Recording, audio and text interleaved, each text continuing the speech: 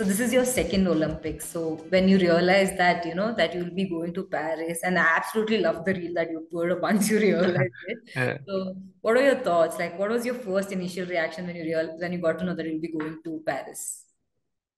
Um, I mean, the entire past 6 months or so has been, just a journey towards making that happen. So it was definitely, for me, more than I would say excitement or a sense of accomplishment, I'd say it was a relief this time because it was down to the last minute, it was down to the wire. And, you know, unfortunately, even though I've trained really well, I didn't get the qualifying time. And we were waiting for the quota spot. And we had no idea how any of the other Indian swimmers are going to perform. So we were just waiting to see who does what. And I think after the first couple of races that Arinera had, we knew he wasn't going to get the qualifying, he wasn't going to get a personal best or qualifying time. But then we found out that he's going to be doing a trial. And then we're like, okay, maybe There's a chance. he there's a chance. Maybe he's confident that he can get it in the 400 again or something like that. But I had a few of my friends who have swam the race, a lot. Like I'm not a distance swimmer at all. I have zero idea about how. I mean, I don't know what can happen in a distance. I don't have much idea. So how things work in a distance event. But I had a few friends, close friends, who swam that race a lot, and they were distance swimmers, or they are, or they were at a point, and they were all quite confident, like that's not gonna happen. Like after seeing his first two swims, they're like he's not gonna go a personal best, and that kind of gave me a little bit of confidence that the spot's pretty much mine. But it wasn't confirmed till it was confirmed, so it was just a lot of relief, I could say.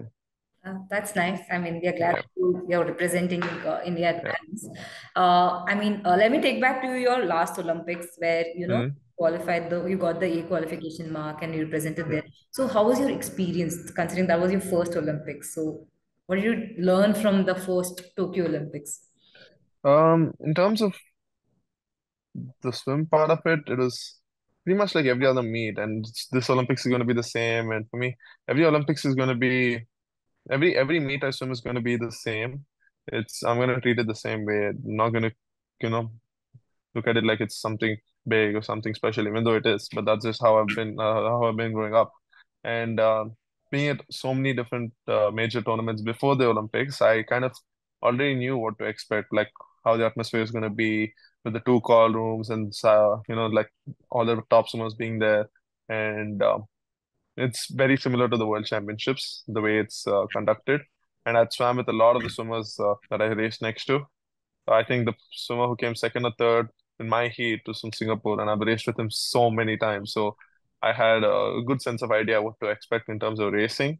Where I think it was new for me, and probably the best part of the Olympics was being in the village, being able to, you know, be there with the best of the best from every other sport, from every country. That's something new, and that's something you won't experience anywhere else except the Olympics. And that was extremely exciting for me. And um, I wouldn't say I got carried away and was starstruck or anything like that. But I think going to this Olympics, I'm going to be a little bit more slow and to myself, and I won't get as excited as I did last time. And I've understood that there'll be a time where I can enjoy that, and where I can try to make the most of it. But there'll also be a time where I have to stop and realize that now it's time to focus on me. I just need to realize why I'm there, understand that I'm there to do something that I've set a goal towards, and focus on that, and not worry about trying to get the entire Olympic experience in. Yeah, I mean that's a nice thing. Like whatever works Yeah, for you should do. yeah, And so a little earlier in your career probably.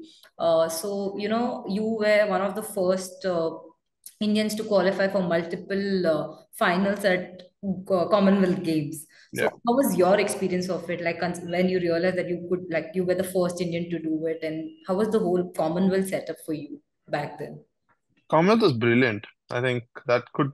I mean, even though there was no best time or a medal, I could say that was the best meet I've swam because everything was so close, everything was so intense, and everyone knew everyone, not just myself, everybody, not just me, my coaches, everybody in the Commonwealth Games arena knew that I could pull it off. That's how it was. Like I was right there, like for 95 meters of the race in the 100, and in the 15 I missed it by point 0.1. I was right there, came fifth. I came fifth by point 0.1. I was right there for 40, 47 meters of the race. So it was extremely exciting and intense, and it was a really good competition. Like it was healthy competition. All of us got along well. It was just a good atmosphere to be in, and it would have been great to come back with a medal because my best time in the 100 back would have won gold. That's how it was. But yeah, I actually didn't really care about being the first Indian to swim multiple finals, so things like that. In my mind, I'm pretty much established in this country, and I didn't really worry about what another Indian has done before or things like that. And I was there for trying to uh, make my goals a reality. And I was hoping for a medal and then to fall short. But we also, like a few months before the Commonwealth Games, we actually didn't really hope for a medal. Thought we weren't going to peak at the Commonwealth Games because the Asian Games was coming up, and it was surprising that I came that close to a medal. So it was a roller coaster, but it was a good trip overall. So I really enjoyed that whole thing. Nice. In the initial conversation, you just mentioned that the sport is mine. So I want to know, like, when was the first time that you felt that, yes, you belong here, and what drew to you swimming? I started swimming at 2, so I didn't. It wasn't. I was just pretty much thrown into the pool, and nothing drew me to the sport. But yeah, I kind of came naturally to me. I still I'm told by a few people, like my mom and one of my coaches who still coaches me now. He was the one who taught me how to swim. I didn't cry even once to get into the water. I might cry now, but I didn't cry when I was 2 or 3. Wow. Yeah, so That's an yeah. immaculate toddler, I would say. Yeah, as a toddler, I didn't cry, but I Yeah. might cry now. There are days where I just don't want to swim now, so I might cry now if I have to train sometimes. But that's something I think came to the sport came to me quite naturally, and I started winning quite young. So I think that that kind of set a passion for the sport as well because everyone loves success, and I saw success quite early, and I think around the age of 15, 16, when I won my 15, I think when I won my first senior medal, being 15, and the person next to me, probably one of the greatest backstrokers India's had. Like like the fastest after me. I think he's 10 years older than me, and I almost raced him. So then I was like, okay, I'm doing this at 15, so it's probably time to pick it up and see how far this goes, and maybe there's something more for me in it. That's I mean that's when you said that at 2 that you could not even swim. You said you started winning young and everything. So from then to now, how have you evolved as an athlete, and how has your mindset changed to, like, from being successful at a young age and then now competing at different levels, still trying to give your best and trying to earn those medals. So how has your mindset evolved in these years? Yeah, so since my very first tournament, I won 2 golds. I Oh, swam 2 events, I won 2 golds. And I think since I started competing, even as a toddler, I think for the like first 3, 4 years, almost till I was like 8, I didn't lose even once. I didn't even get a silver. So I was just, I always wanted to win. I was been extremely competitive, but that's not just with swimming, it's with everything in life. That's just how I am. I'll get competitive about small things like, Uno cards. I which mean, you want to win an Uno 2 times. Yeah, or like which dish is better. Okay. Yeah, it gets that bad sometimes. I mean, it depends with who I am, but it's gone to like who eats more. I've Mm-hmm. been competitive by like who can eat more, so things like that. And I play a lot of sports growing up, so I can never play a sport where it's just for recreation. It's always a competition. I will always give it my best when I play another sport. I can't just go play for the sake of it, have fun, and come back. So that's how I've been growing up, and I think that's carried on even now. But I think over the years, where did start seeing some losses, it was annoying, it was irritating, it was frustrating. It still is sometimes, but I've learned how to deal with it better now.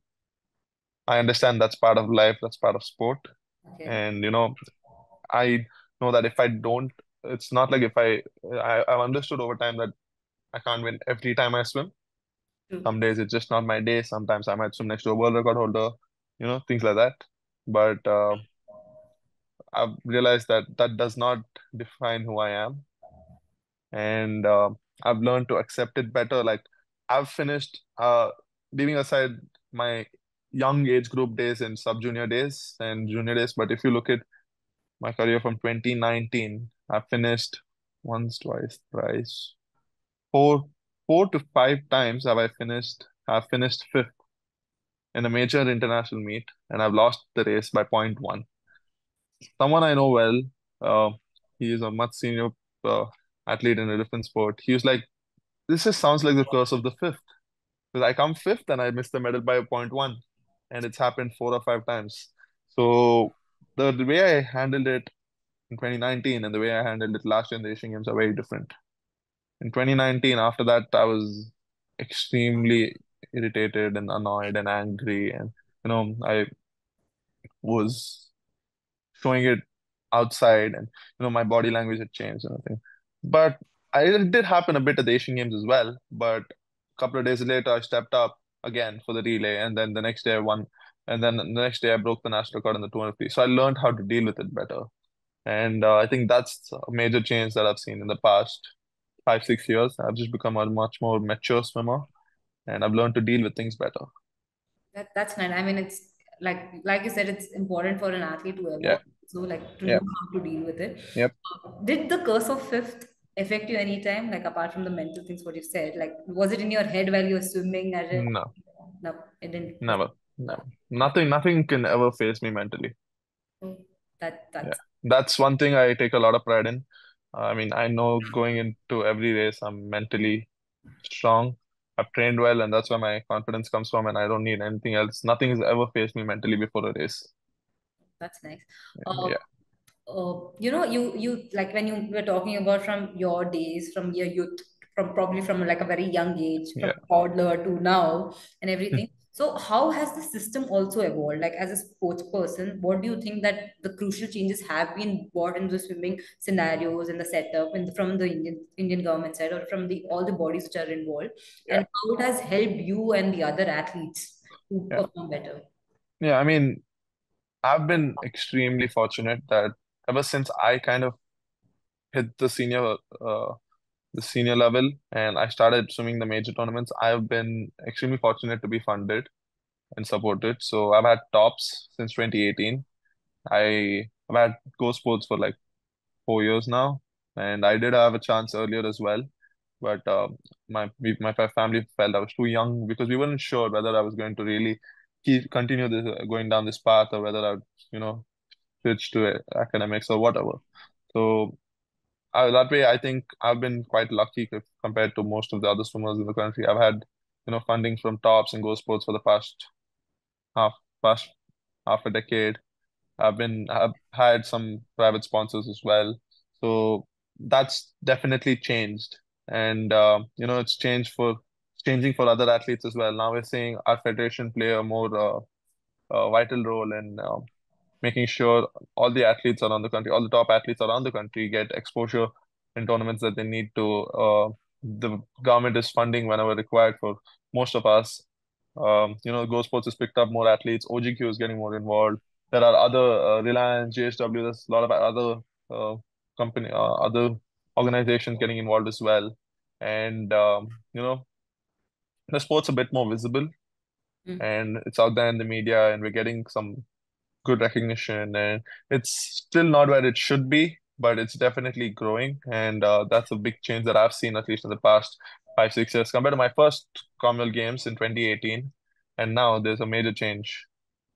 That's I mean, we just hope we get it gets the more visibility of what it Yeah, actually means.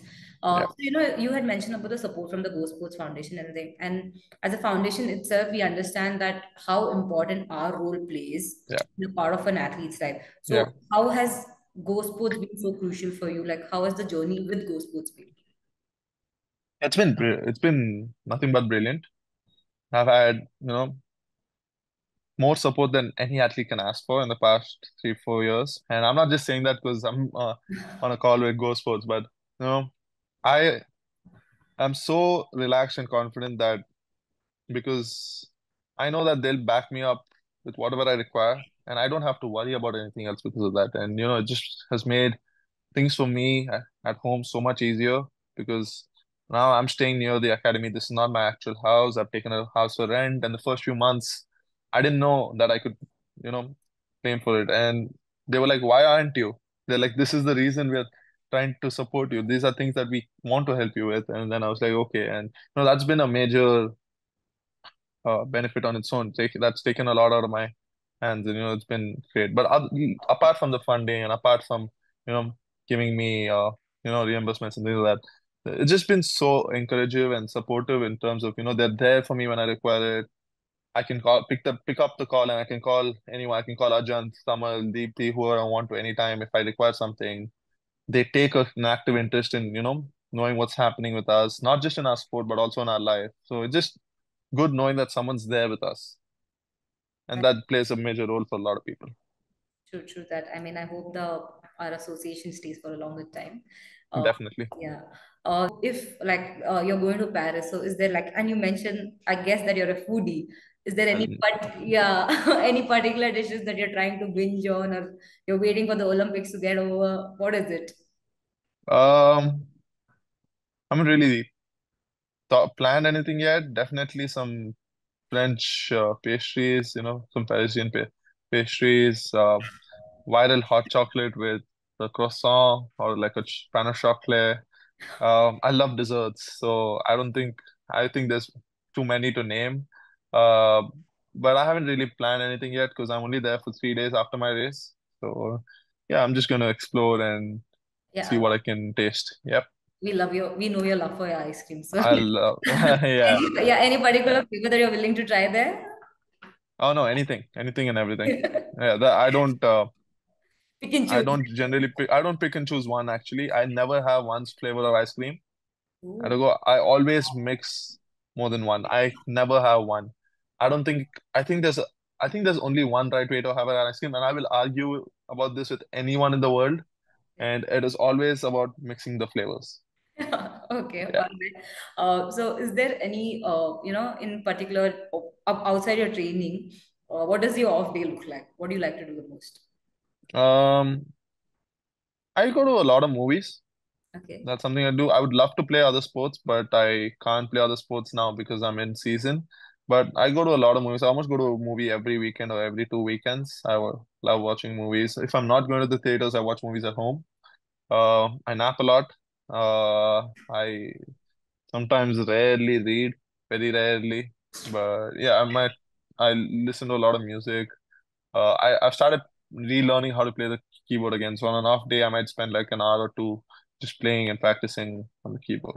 That's nice. Any recent watch that you absolutely love and would want to recommend to watch to others? Um, what am I watching? I was watching Grey's Anatomy now, like before this call. Okay. But I forgot. Have I watched any? Yeah, not much. I haven't really. Yeah, I watched Bad Boys 4 in the theaters. That was amazing. And I Okay. think tomorrow I'm already planning for Deadpool and Wolverine, and it's Okay. out today. So I just spoke to my strength coach, and we always go to movies together, me and him and a few other swimmers. So I think we're gonna go for Deadpool and Wolverine tomorrow. Oh, that's nice. Okay, one last question, probably we'll wrap it up. Yep, So is there no any worries. in any particular athlete that you would love to meet or any event that you Rafael Nadal. okay, you have your answer. Man, so that's a major motivation for me to go to Paris. I knew he was going to be there, and it was a chance to get to meet him. So, yeah, I'm going to. That's one thing. That might be one time where I forget I'm there for a reason. I might, go around trying to find Nadal in the dining hall outside the Spanish team building. Hopefully, he stays in the village, but I have a feeling he might.